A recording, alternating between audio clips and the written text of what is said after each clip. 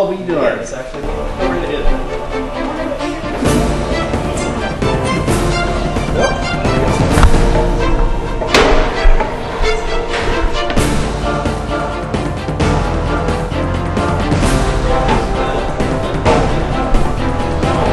So that's why these go in the spot anyways.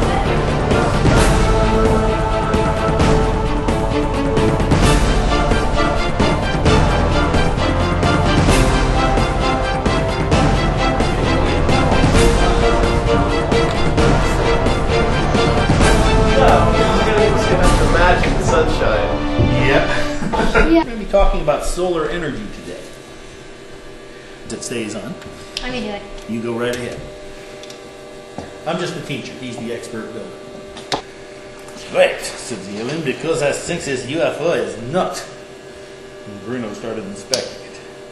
And then inside this mirror are motors that move the mirror to keep it centered on the guiding table below.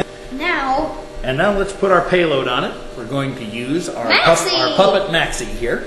So we have the 60-foot tower and the 75-foot pit, and it's all like one big telescope tube. Okay. In the physics workshop that comes with this. There's one question that I have. What's that? What are like these things? These are to scare birds. So you see. And they generate steam that turn turbines that generate electricity. Is going to hop on our solar car here. Whee! And lo and behold, It is moving. Guys, what is all this desert talk about? You mean we are stuck here? Asked the mouse, his voice panicky. If only they can complete the construction before Dr. D wakes up. This way is east, sun rises in the east, and then the dome will be pointing towards the east. The position of the dome is controlled by a computer.